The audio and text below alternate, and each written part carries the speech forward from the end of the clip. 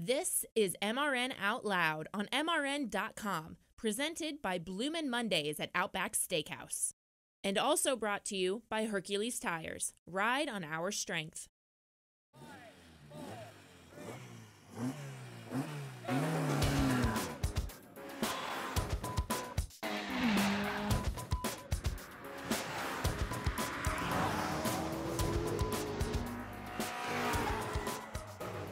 Hello again, everyone. MRN Out Loud. Woody Kane alongside Joey Meyer as usual, and a special guest in the house. Keith Barnwell from GMS is going to join us. We'll talk a little spotting as we move through the program. But first, guys, Kyle Busch finally gets number 200. And there's a raging debate on social media, as we were talking about before the show. Is it as good as Richard Petty's? Is it worse? And I'm just of the opinion that it's apples and oranges. It's apples and Sherman tanks. It's irrelevant. Of whether it's the same, it's still an amazing accomplishment done in today's day and time with three different series amongst many owners. He hasn't driven for one owner himself, and right now he's going to go down as one of the best drivers that we've been able to witness. Now, just like Jimmy Johnson, just like Dale Earnhardt, just like the Darrell Waltrips of the world, we don't appreciate how good they are until they're gone, until they're retired. Everybody booed the drivers that I just mentioned for years until they were at the end of their career or out of the car. Yeah. And that's what we're experiencing now. Jimmy Johnson, 7-time champion, still relatively booed, not cheered as his accomplishments are. And it's really weird to see how we don't appreciate the people that are really good in our sport. It's that way in a lot of things, isn't it, Keith? I mean, in a lot of sports, a lot of different walks of life, we don't realize what we had until we don't. Right, absolutely. I think one thing to think about with Kyle is he has done it for multiple teams, different owners, himself as an owner also. But if you win 200 races at South Boston or Hickory Speedway, you're a legend. How can he not be? How can you not? Yeah, what he did. He's absolutely unbelievable. From his first race until yesterday, he's been in the hunt every week. And 53, all the other aside, 53 cup races is nothing to sneeze at. Absolutely. That's a short list. Right. And watching Mark Martin years and years ago, you think, guy's got 50 wins. He'll never be beat. He's getting ready to double what Mark has won. And here's the thing. Mark Martin got in the Hall of Fame. The guy that Kyle passed to get the most truck wins of all time is in the Hall of Fame. Sure. Love him or hate him, Kyle Busch is going to the Hall of Fame. There is no question. If he doesn't, something's wrong. He was going to go in the Hall of Fame before he won a championship. The championship guarantees his way in, and now with the 200 wins over 3 series, if there's a double guarantee, he's got it now. All right. To your point earlier, Darrell, let's get number 3. To your point earlier, Joey, about the guys being booed along the way, Kyle was asked about that after he got the victory yesterday.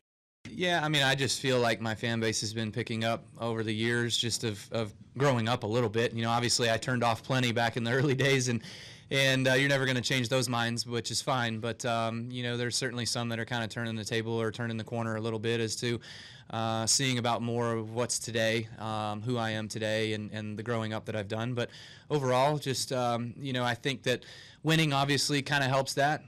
You know, I certainly have to give a huge shout out and praise to the Rowdy Nation fans that have been with me since the beginning, that have been with me since the 5 Kellogg's days, or heck, even my Xfinity days before I was a Cup guy, whatever. So even in Las Vegas, when we go out there and I sign autographs at M&M's World, there's people that I see there that come out that I remember seeing at the Bull Ring in Las Vegas, you know, and they're still Kyle fans. So those are the core group that I certainly am very appreciative of and that are very passionate about me. You know, to me, that's one of the most interesting things about Kyle over the years is watching him kind of embrace that role. I mean, every good story needs conflict, right? And the conflict is people who don't like him versus the achievements that he's making and continues to make. I think that's just a cool dynamic watching that over the years evolve. Years ago, we had manual scores for these race cars. And he mentions his original time starting up in the Busch Series, Xfinity Series nationwide. Years ago, I was spotting for Martin Truex. And we're racing against Kyle Busch. Kyle's running us very hard, and as we tend to do on the roof, we talk bad about the guy we're racing. Bono, Kevin Mannion is our crew chief, and he's saying, Joey, enough. And I'm laying into Kyle. You know, just laying into him on the radio. Martin says, well, he's right, you know, talking to Kevin Bono, right? Talking to, you know, everything I was saying was right. Yeah. we had manual scores. Gabe Busch was our scorer. Kyle's mom. Now the scores were headsets, so they hear everything we're saying. Oh, no. And I was bashing her son on our radio. Did you find her later? No. Have you ever talked to her about I've never this? talked to her. She has no idea. You really should. Yeah, that might be good. But Gay and Tom, Gabe Busch and Tom Busch, we see them at the track all the time. They've grown up in that racing family. They're used to that. Kurt Busch is Kyle's brother. They haven't been on the popularity list. And again, the reason they're not popular is because they're successful. They're a threat to somebody else's lack of success, and that's what Kyle represents. Because he's won 200 races over a 15 to 18-year period, it means somebody else hasn't been winning, and he's that threat, and that's why he's not liked. Yeah, the percentage is way up there, too. I think it's something ridiculous, like 20% of the races he's in, the guy wins, and that's insane. Yeah, no question. Little Joey, almost forgot. Yep. Outback Steakhouse. Kevin Harvick got another top 10. If you're listening on a Monday and you go by Outback Steakhouse, they will give you the free Bloomin' Onion. And there's nothing better than free stuff. We got to take a break on MRN Out Loud. Keith is here to talk the history of spotting with us. He and Joey are going to get into some stories that you won't want to miss. Stay with us, everyone. G'day, America. It's the moment you've all been waiting for. That's right. Outback Delivery is here. Now you can enjoy all your Outback favourites anywhere. Our signature centre-cut sirloin at home. It's here. Or game day party platters with Kookaburra wings that'll have both teams cheering. It's here. Or steak and lobster for a date night at home. It's here. Head over to Outback.com and place your orders because Outback Delivery is here. Outback Steakhouse. Aussie rules. Delivery availability varies. Delivery charge may apply. Bubba Wallace bringing the legendary penny colors up the back straightaway. Bubba Wallace here. You know winning doesn't just happen overnight. To finish first, everything needs to come together to create the perfect combination. STP understands that. Using advanced formula, STP Ultra 5-in-1 Fuel System Cleaner every 4,000 miles destroys harmful deposits to help restore gas mileage. A winning combination to help restore peak performance in any gasoline vehicle. STP. Science, technology, performance. You're smart, got your own trucking business, making it happen. What if I told you there was a place online where you could connect with other smart owner-operators just like you? It's an online community called Team Run Smart, where people share advice on truck maintenance, fuel savings, healthy habits on the road, and so much more, all to make your business more profitable. And it's all free. Visit teamrunsmart.com today to check it out. You'll be glad you did. teamrunsmart.com, brought to you by Freightliner Trucks. Back on MRN Out Loud, it is STP week here at the Motor Racing Network as we get ready to head to Martinsville for some genuine short track racing, or genuine if you're in North Carolina, and we'll see how that plays out. I don't think the package is going to be that much of a factor at Martinsville as it might be, say, at a Bristol. I don't think qualifying is going to be as crazy as it has been, since drafting shouldn't be a factor at Martinsville, but here we go, guys, back to short track racing. Yeah, I look forward to it. I love Martinsville. Been going there for almost 20 years myself. Love the history. 1947. That's one of our oldest racetracks. Good short track racing. If you don't like Martinsville, I don't know what else to give you. Can't help you, right? Because because when we went to our first tracks as kids growing up, whether we were driving a go-kart or whatever, we didn't start out at 2-mile tracks. We started out at small, tiny, bumper-to-bumper kind of tracks. And your weekly short track. And Martinsville represents that. Absolutely, it does. All right, well, Joey, since you have brought company to the house today, why don't you introduce our guest? So long time ago, we were in the off-season, we were talking about spotting, and I've been doing it now a little over 20 years, and it seems that I've been doing it a long time. But I knew from my history that I really haven't been in the sport that long. When I got into spotting, I was a second spotter. We used to use a second spotter at speedways and road courses. And so I picked up the phone and we were talking about some history of spotting. And none other than my friend Keith Barnwell, back in 2003, I was spotting for a driver, an up-and-coming driver in the Busch Series. And he was a little aggressive driver, very well known at the time. And my driver got off of turn 3. We're at Richmond, and got back up on the track right in the middle of traffic, and absolutely caused mayhem going into turn 3. That's a fair. This gentleman next to me came down and wanted to throw me off the roof, and that's how I met Keith Barnwell. Oh, well, great. That's a good way to start off a relationship, isn't it? But it's interesting how when we think about how long we've been around spotting and really where did the spotting come from, the stories that I picked up the phone, and I bet we were on the phone for close to an hour. At least, yeah. And it was really... I walked the dog twice. Right. And we really had no idea, and we started investigating and talking about really, again, where did it come from? How did it start? And I really have no place to ask other than how did it start? And where were you? The story you told me sitting on the back of the ramp truck. Yeah, Hickory Speedway. There you go. Yeah, Hickory Speedway. Yeah. So a guy from, I'm from the big city of Hudson, North Carolina. Oh, yeah, I know Hudson. Yeah, there we go. So, we'd go to Hickory Speedway. That was kind of where we went and hung out and things like that. But I knew a guy, his name was Steve Lawrence. Steve has since retired. Why am I still working? Yeah.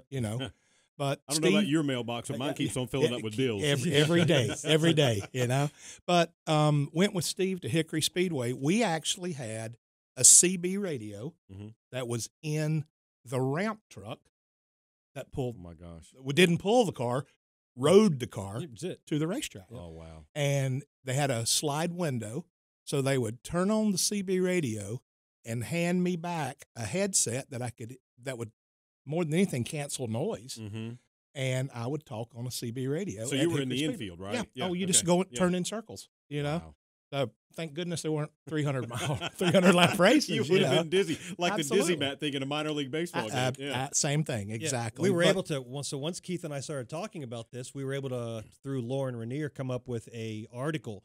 One of the first mentions of actual spotters being used for the spotter purpose. Now, crew chiefs and drivers have been talking together for as long as they could do it, right? Communicate, yeah. But to use a spotter for the sole purpose of assisting the driver was back in 1981 at Riverside Speedway.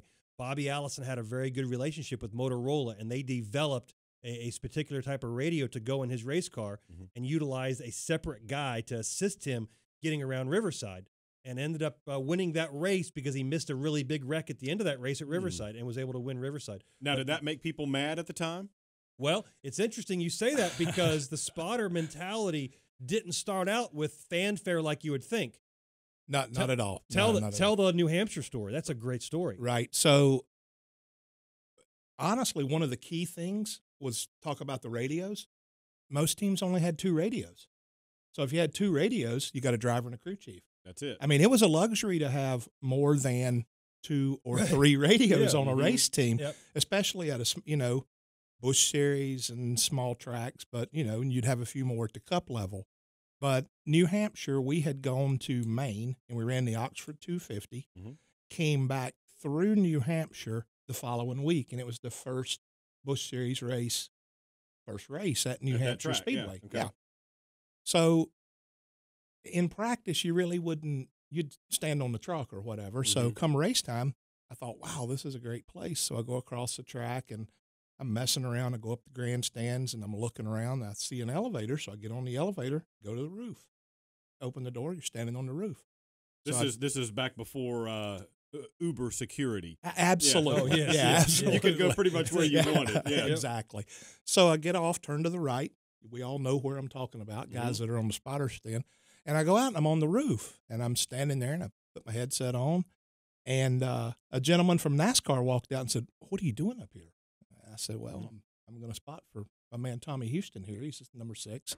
He said, "You can't be up here." Houston, that's he great, said, "You cannot be up here." I said, "Why?" Yeah, why? He said, "You're creating an unfair advantage for your team for you to be on the roof." Well, I'm not stopping anybody else from coming up here. That's basically what I said. But that's interesting to see how far we've come from that. That was back in the early 90s? Yeah, or late 80s. Late 80s? Late 80s. Yeah, competitive advantage as a spotter. Sure. Yeah, how is that any different from I'm mashing my accelerator to the floor and the other guy is not? Well, is that your fault or his fault? Right. Well, and at that point in time, I tell everybody that when we first started, we were defensive coordinators. We have become offensive coordinators overnight. Get it.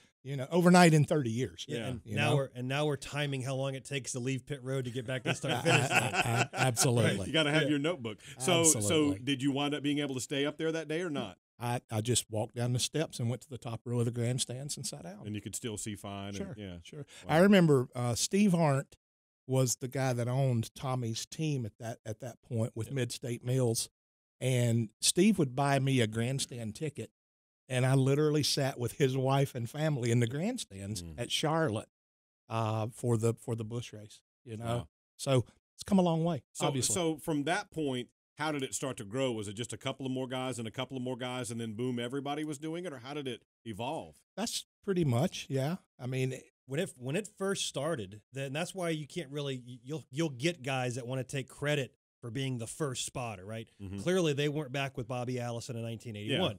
But there was a group of people that were in the grandstands that you didn't know who was in the grandstands. Right. There wasn't an official that was with all these guys. They were just randomly placed throughout the grandstands, and they were doing it wherever they could see well from. Exactly right. When I got into the late 90s, we were only spotting for the race. We weren't required to do it for practice at all. So at that time in the late 90s, there was an official spotter stand with an official, and we had an area where guys went up and checked in.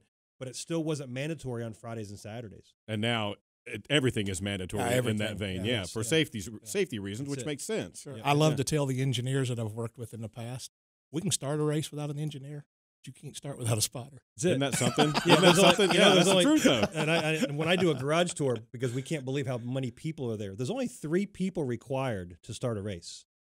Driver. Crew chief. Spotter. There you go. That's it. Everybody else, the only reason we have 20 people at the track is because the team next to us has 20 people at the track. It's an arms race. Yes, exactly right. Yeah. Yes, absolutely. Yes, so it's all interesting. Right. And that's not to be disrespectful to the engineers. No. I got to work Because if with they those didn't guys. do their job, the car wouldn't do anything when you get it to the track. Sure.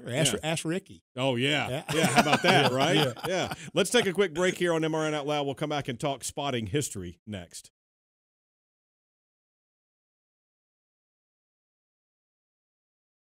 G'day, America. It's the moment you've all been waiting for. That's right, Outback Delivery is here.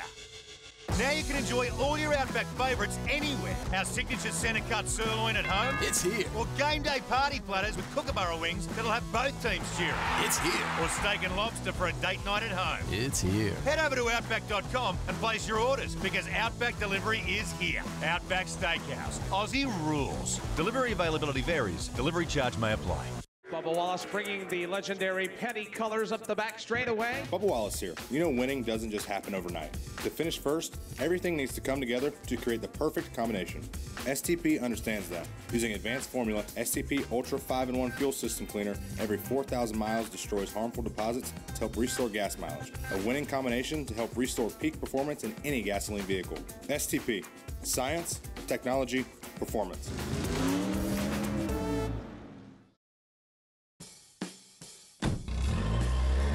Citywide to countryside, whatever you drive, wherever you go. Hercules Tires has the value, selection, and industry-leading warranty to get you there, no matter where the road takes you. To learn more, visit HerculesTire.com. Hercules Tires, ride on our strength.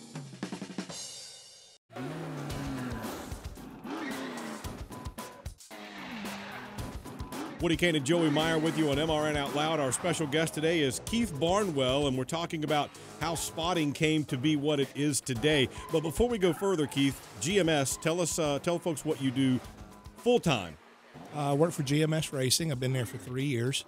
I help with the day-to-day activities, the travel, the running of the logistics, being there. I help with the sponsors at track, and really, people say, "What do you do?" I'm like, "I don't know. Depends on who calls next." That's like, "Hey, you." Yeah, exactly. You're the next guy. Who can get this done? That's right. So whenever the phone rings, it could change exactly what you're doing. But yeah, wonderful place. Mike Beam, Maury Gallagher, that has been wonderful for me. And correct me if I'm wrong. We're in 2019. You spotted that's correct. You're right. Full-time up to 2017. I did. Yeah, yes, sir. I did. Full-time. So we're talking back in the mid-'80s. Full-time from mid-'80s all the way to 2017. But now Joey says there was an incident at, I don't know if incident's the right word, a situation at Wilkesboro where you got pulled up there to spot at the last second. I did. Yeah, it was kind of funny. I'd gone to Wilkesboro, taken my dad. We went over and watched practice, and we were just hanging out, spending some time. What year are we talking about roughly? I'm going to guess it would have been, probably mid-90s. Mm-hmm. Mid-90s, I assume. Mm-hmm. Truck Series race there. The one thing I remember about it, I think it was the race where Ernie Irvin made his comeback. Okay. Okay, after his injury. Isn't that correct? Yeah, I think you're right. Yeah. He came back in a truck. So I'm literally walking down pit road, and my dad and I are going to go out the back gate. So, which everybody remembers at Wilkesboro, they'd have a caution, everybody run across the backstretch. Yeah. And guy handed me a radio. He said, "Hey, where you going?" I said, "Over to the backstretch. We're going to watch a little of the truck race and then head out." And he said, he hands me a radio and says, "Hey, how about spot for Toby?" And it was the ortho truck. I remember it had green grass on the bottom. Yeah. So yeah. I'm like, okay. So I go to the back, and they're gentlemen, start your engines. And I put the radio on, and they roll down pit road. And I'm like, "Hey, Toby, this is Keith Barnwell. I'll be spotting for you here on the backstretch." He's like, "Okay, I appreciate it. Thanks for helping us out. Great to meet you." Yeah. And next time by, we'll get one to go, Wow. and you just, Wow. it was so much different though, because again, you didn't, tell it back the corner up, do this, do that. It was like, you're either clear, inside, outside. And even to that point, you didn't necessarily scan NASCAR. Right. So, you got a crew chief that's probably scanning NASCAR. Not only that, but he's sitting closer to the yellow flag than we are. Mm-hmm. And it was more of just a safety feature back then that has parlayed into, like I said, offensive coordinator. And the leaderboard was up on the scoring pile, and that was what we had. Right. Yeah. Now every spotter has a fan vision in front of them. We can figure out up to 1,000th of a second who's faster, who's slower, who's laps down, who's on what lap. Don't worry how about many this to guy. go. Yeah. Yeah, and it's interesting because, again, when we first started, we carried the headset. Mm-hmm. And if you were really cool, you had 2 radios, and you clipped them on the back of the headset, and that's what you carried. There's no extra batteries, no extra cables, nothing, because you felt bad about taking 2 radios, as Keith mentioned earlier. Wow. Yeah. You had to find an extra radio in in the closet there. Yeah, one that may not be charged in the Exactly. back. In the back of a drawer. And now, It's happened a million times. Yep. And now, the worst thing you hear is beep beep when you hit that push to talk. We've all had that. Oh, it's a dead battery. Great. Yeah. Well, all that meant was you didn't use that radio. Yeah. Right. Nowadays, we wear backpacks or duffel bags that weigh in excess of 40 pounds. I have more than 5-6 radios. I wear 4 at a time. We have extra cables and push to talks, and it's just the development of the spotters has really gone to where now we're more. We started out as a safety device for sure, but now we can find. Back when Keith was part of the competition advantage, now we try to do that. Now a good spotter will help his driver. From a young driver to an older driver, learn and get better during the race. Well, sometimes we assume we're helping. Well, right. we think we are, yes. I'm not going to lie. There are times when you're told, "Hey, how about shut up for a second while I can run this corner?" Yeah, give me a second. Yeah. Exactly. So, well, give me an idea though. I'm interested in how things. We heard what Joey talked about in terms of how it is now, and you were spotting full time up until 2017. Mm-hmm. But the evolution from back in the mid '90s, when you're talking about, how did things kind of evolve and develop over time like that? And I think it was more the lingo. Honestly, it would be like, there's not a lot you would say. It was green flag, cautions out, inside, outside. Mm-hmm. They're just, and after you've done it as long as what we have, you kind of forget how you started. Yeah. And the one thing to remember too, back in the 90s, it was unheard of for a race car driver to be under 30 years old. Mm-hmm. Right? These guys were veterans of the sport. Right. They had to earn their way into that ride. Right. Yeah. And so you were spotting simply from the safety standpoint. If the caution came out, where the wrecks were, when pit road may be open because the guy was waving a flag. And this is still back in the days when you raced back. Exactly. Yes. Exactly Absolutely. right. Yeah. So, but now with the evolution of the drivers becoming younger and younger and younger, they need the help. You would never tell. Dale Earnhardt's spotter never told him to back up the corner. Mm-hmm. Yeah. Right. Didn't need Terry to. Labonte, Eddie Mason Cup and Terry Labonte, who are still together, they still work together. Eddie Mason Cup would not tell Terry Labonte, "Hey, I think you're over driving turn 1." Yeah. It just didn't. It wasn't that way because those drivers were They didn't need that. Correct. Yeah, Exactly right. exactly. They were the veterans of the sport with the experience. But now I'm going to go spot for a new driver in Martinsville this weekend. We're trying to go have lunch tomorrow just so I can meet him and get an idea of how he thinks about Martinsville and what things he's going to look for. So the evolution of the relationship is totally different in the last 20 years. Yeah. So I'll tell you something, coming through the ranks and being kind of new, when we would go to Daytona, you would always have a guy in the Dash series that would be like, hey, man, I need somebody to spot for me. Well, Wayne Alton was running the Dash series at that time, and Wayne would ask me every year. Is there anything Wayne hasn't done? Yeah, Wayne's a jack of all trades. Yes, he really is, you know. But Wayne would say, I need you to help me with the driver's meeting. And I would literally go to the driver's meeting, and he would say, you know, everybody here, Keith is a spotter, yada, yada. He went through the whole thing. And I would tell them, okay, you need to pay attention. You need to do this. You need to do that. Just kind of walk them through what they're going to hear. Because these guys ran on Saturday nights, they never had short tracks, yeah, and they never had a spotter. But I will tell you this: I spotted for a guy there, Will Hobgood. Oh, I remember him. Yeah. So Racing Willie there, he had never ran anything but dirt, and we go to Daytona, and the guy that owned his car said, Keith, if you don't mind, will you help Willie? And so we get in the race, and Willie's really good. I mean, he had a lot of talent, and we're riding along and worked our way from like 10th or 11th, I think, up to 2nd. And he comes on the radio just as cool as a cucumber, and he said, you know, I think I can lead. And I said, okay, all right. So you stay where you are. Just stay in line. So like the next lap, he came off turn 2, and I said, okay, here's what you need to do. You're going to wave to the guy behind you. You're going to tell him to stay with you. I said, get your hand up where he can see you. I said, and when you come off 2, pull out and pass him. So we come off turn 2. He pulls out. The guy goes with him. We're leading the race, going down the backstretch. I said, okay, you're clear. He's clear. They both pulled down. He came by the start-finish line. I said, you're leading the race at Daytona.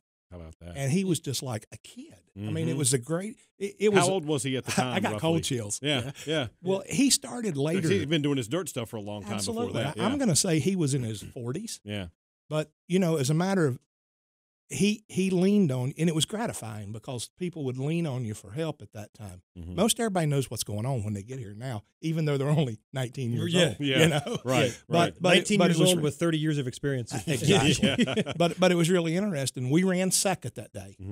And the next year we go to Daytona, and he said, I need you to spot for me. I said, I wouldn't miss it. Yeah. And we won the race. How cool is that? So it was, you know, that was just way cool. Yeah. So the Dash series, I was able to spot for TJ Majors. Oh, yeah. I didn't remember he drove it. Yeah. I didn't remember that. Yeah. So I spotted for TJ at Daytona, Charlotte, and Bristol in the Dash series.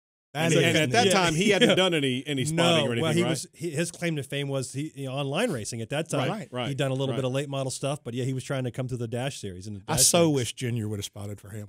Wouldn't that be something? Wouldn't that be so cool? There's an episode right there, isn't it? Absolutely. Yeah. That's a podcast. Sure it is. That's you back in the day in the late 90s, Dale would spot, right? But he would spot from his bus or his camper or from the suite. And he always talked. He would never use the headset. He was always talking to the microphone. Yeah. And what you don't realize is the microphone on the handset is really, really powerful. It always sounded like God was talking to you. But he spotted. Make sure you do this. That's exactly what it sounded like. And he spotted Steve Park at Talladega when Mark Martin was running 2nd, and Steve was trying to win that race. And he spotted. We had a spotter on the roof, but that guy wasn't doing a whole lot of talking. Dale was spotting. You just have a seat. Exactly right. But he spotted from the camper the whole time. It was pretty funny. Yeah, that's cool stuff. All right, one more break here on MRN Out Loud. We'll talk a little more spotting history when we come back. Bubba Wallace bringing the legendary Petty colors up the back straightaway. Bubba Wallace here. You know, winning doesn't just happen overnight. To finish first, everything needs to come together to create the perfect combination. STP understands that. Using advanced formula, STP Ultra 5-in-1 fuel system cleaner every 4,000 miles destroys harmful deposits to help restore gas mileage. A winning combination to help restore peak performance in any gasoline vehicle. STP. Science, technology, performance. G'day, America. It's the moment you've all been waiting for. That's right, Outback Delivery is here. Now you can enjoy all your Outback favourites anywhere. Our signature centre cut sirloin at home. It's here. Or game day party platters with Kookaburra wings that'll have both teams cheering. It's here. Or steak and lobster for a date night at home. It's here. Head over to Outback.com and place your orders because Outback Delivery is here. Outback Steakhouse. Aussie rules. Delivery availability varies. Delivery charge may apply. Bubba Wallace bringing the legendary Petty colors up the back straightaway. Bubba Wallace here. You know winning doesn't just happen overnight. To finish first, everything needs to come together to create the perfect combination. STP understands that. Using advanced formula, STP Ultra 5-in-1 fuel system cleaner every 4,000 miles destroys harmful deposits to help restore gas mileage. A winning combination to help restore peak performance in any gasoline vehicle. STP. Science, technology, performance.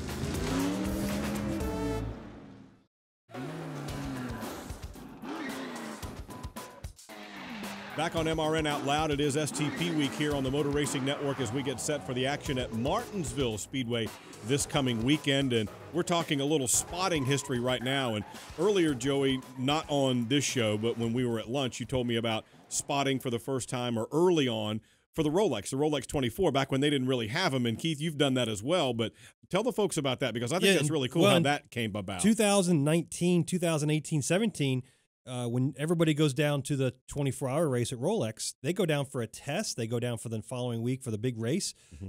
Spotters now are a huge part of that.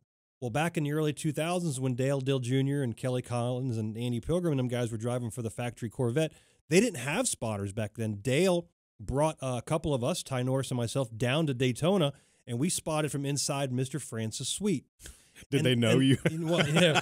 But the interesting thing was we weren't spotting because we were trying to be safe. It was the fact that there were 4 different types of cars on the track, and the prototypes would drive so much deeper into the corner that's what you were protecting your driver to prevent from getting overrun, right? Mm-hmm. Here comes a really fast car. Exactly right. So that was kind of we were very on the cutting edge at the time spotting for the 24-hour race. Now, you do the whole 24 at the time? So we split. So we had 3 drivers or 3 spotters between all of us. So we did, essentially 6-hour or 4-hour segments 6 times a day. So we made the whole 24 hours. But we sat inside Mr. Francis' suite. He had a chef cooking us omelets and hot dogs, and we had a cot sitting there. So it was really cool. Yeah. But that was very unusual in 2001. Now it's the way of life it is. And whenever those guys down, man, everybody's phone rings. I get a call every year. Hey, can you make it to Daytona? Because all they want to use is NASCAR Cup spotters. Right. And what about you, Keith? You've done the Rolex as well, right? I have. It's a bucket list item, but man, it's grueling. I was just getting ready to say it is probably one of the going to the Brickyard the first time was just amazing. Yep. Walking out on pit road, and the 24-hour race. I tell everybody when we're talking at the racetrack, when you get an opportunity, do it once, at least once, because you go into they have a big tent, they've got food, and I'm sitting there having lunch. And, Emerson Fittipaldi is sitting at the same table, and you're like, okay, I'm a historian guy. I love the old stuff. Oh, yeah. And I'm thinking. And then for folks who don't know, the pit boxes aren't like NASCAR at the Rolex. They're like big rooms. They're like tents, and you go into a room. It's not like you can get in there and see all the way up and down pit road. Sure. I've lived in a house smaller than that. Yeah. My first apartment wasn't that big. Exactly. They set them up for 24 hours. You're there. You're living and they do. They live in there. They have food in there. They have all kinds of stuff going on, like a ton of people in each one of those. Right. And one of the cool things is with the road racing guys, they are so appreciative of what we do for them. I remember we had Butch Lightzinger in a road course car back in the Diamond Ridge days, and we go to Watkins Glen, and he's, goes through the S's, and I'm like, all right, you're all clear on exit, everything's good. He's like, thank you. I'm like, well, you're welcome. I'll see you in a minute. Appreciate it. Come on back. But those guys, they're so appreciative for what you do, and because they're just not used to it. Yeah, they hadn't had that. They have not had that point. We're a luxury. We had more than one radio. Here we go. Take this one and go on. Exactly. Tell me something. Joey was mentioning all the radios and equipment that you have to take up there with you now. Have you had a situation where everything just went to pieces? No, but I have seen a situation like that. So it was a friend, right? It was Chuck Joyce. Yep. Our buddy Chuck Joyce that used to spot for the Wood Brothers. So we're at Pocono, and we're all up on the roof, which look the same then as it does now. That's exactly. It's just not a bit different. Right, for you traditionalists out there. Yeah. Absolutely. So we hear the national anthem, and Chuck turns around to his bag, and he's going to get his radios out. Mm-hmm. Now, you get your radios out and check them an hour before the race. Yes. Just to make sure nothing's and wrong. And then you stack up a bunch of batteries to be sure I can change this in, 0.3 seconds if I have to. You're like practice your quick draw. Quick draw will Yeah, draw exactly. batteries. Exactly. You say clear, and then it's like, Yeah. it's like you cock a gun. There was only a little hitch there. That's Right. it. Yeah. So Chuck turns around and he looks at everybody and says, "Okay, who did it?" I look at Chuck and I'm like, "What are you talking about?" Yeah. He said, "Who's got my radios?" I said, "Chuck, I swear to you, I have not touched your radio bag." So look, he's looking at you right he's away. looking at as a me because blame he's standing you? beside Okay, me. okay, I'm yeah. like, I wish I would have thought about hiding them, but I didn't. Yeah. So I'll remember that for next time. So he tells me he said, "Get on your radio and tell Eddie Wood, because we're close enough to him on pit road. Tell someone to tell Eddie, I don't have radios." So they crank the engines, they roll down pit road. Eddie Wood jumps the wall, runs over to the fence at Pocono, and hands Chuck his radios through the fence. Oh my gosh! And I'm willing to bet they were on charge. Yeah, Eddie might have been in on the trick, Yeah. but he literally hands them through the fence, which they would not allow you to do that today. Right. But they would have also parked his car. Right, because he wasn't ready with a spotter before the race. So where did the radios wind up being? Do you know? I think he left them on the Charger. Yeah. Really? I really he did. left them. See, that's like, again, that's the difference of it now. I have Chargers at my house. Mm-hmm. Right. All my batteries, when I got home last night, I take them out. Just the batteries are being charged. Mm-hmm. My radios with other batteries are still in my radio bag. Right? We didn't have extra batteries. And in reality, you probably have a portable charger that goes to the hotel with you. Well, they're in the trailer. Sure. So the trailer has a charger. My house has a charger, and I have more batteries. So it's the mentality of what we used to do 20 years ago is just way different. You ever have that moment in the middle of the night in a hotel room where you go, Always. my radios aren't charged? Always. Oh, yeah. Every spotter on the roof has the dream. Am I the only one that's naked? But we all have lost our radios at the national anthem. Like that's every spotter in the world. That's the nightmare. That's exactly right. Absolutely. That is it. Yeah. Absolutely. Where do you think we might go in the future? Are we pretty much at max capacity now with what we could do? I know there's multiple spotters at road courses in Indy, for example. Where do you think things go from here? Well, one of the things I always swore, and the only guy that's ever done it is Tommy Baldwin. I always thought the crew chiefs would call the race from the roof.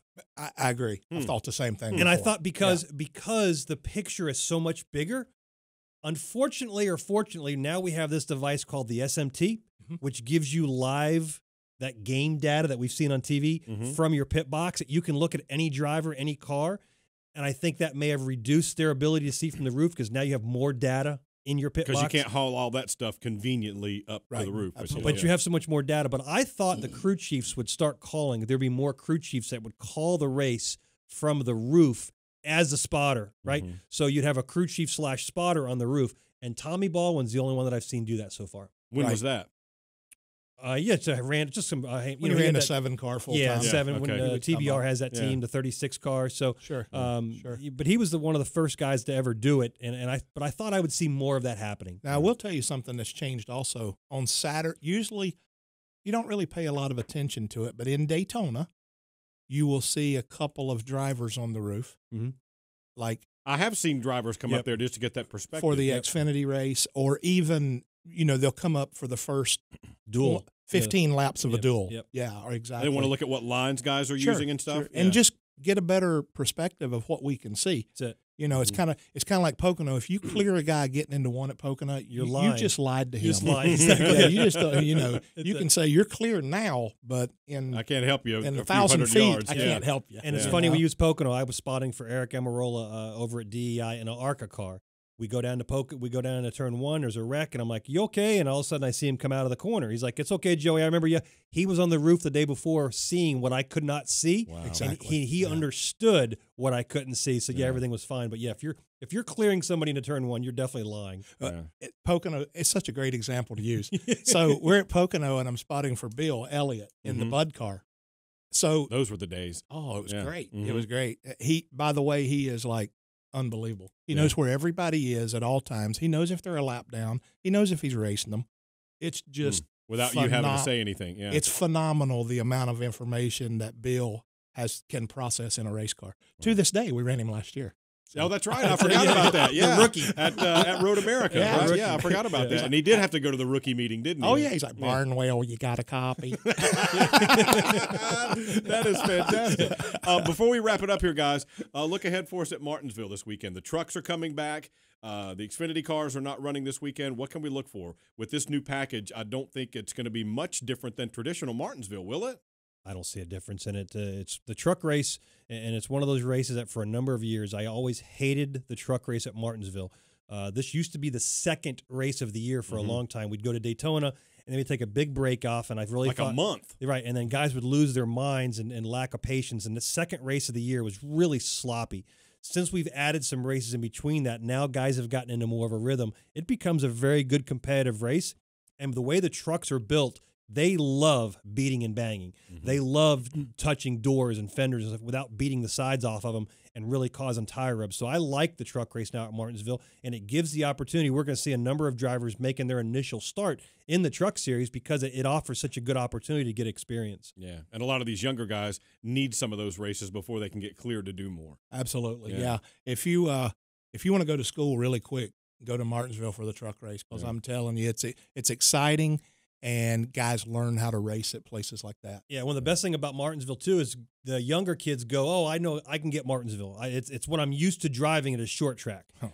And then they show up and they go, oh, my God, I don't know where I'm at here. Yeah. They overdrive the corners. They use too much brakes. They use too much throttle. They use too much of everything because they realize it's only a half a mile and they know what they're doing. It's a very steep learning curve to go to Martinsville, so it's a really good track to start at. Yeah, it's going to be a lot of fun. And then not long after that, we head to Bristol. That separates the man from the boys. And that will be different with the new package. Yeah, we'll talk a little bit more about that as we go. Well, Keith, thanks for coming by and enlightening us a little bit, giving us some of the history of spotting. Folks who want to check out more, MRN.com is your place. STP Week here on the Motor Racing Network. We've got truck racing on Saturday. I'll actually be in the booth for that one with Dave Moody. Then on Sunday, Hannah Newhouse is going to be filling in for Kim Kuhn on our pre-race show. Check MRN.com for all the scheduling information. Make sure you're there. And join us right back here next week on MRN Out Loud. If you're listening on a Monday, don't forget, little Joey says it is Outback Steakhouse time. Go by and get that free bloomin' onion because Kevin Harvick paid it off with another top 10. I'm Woody. He's Joey. That's Keith. We'll see you next week on MRN Out Loud.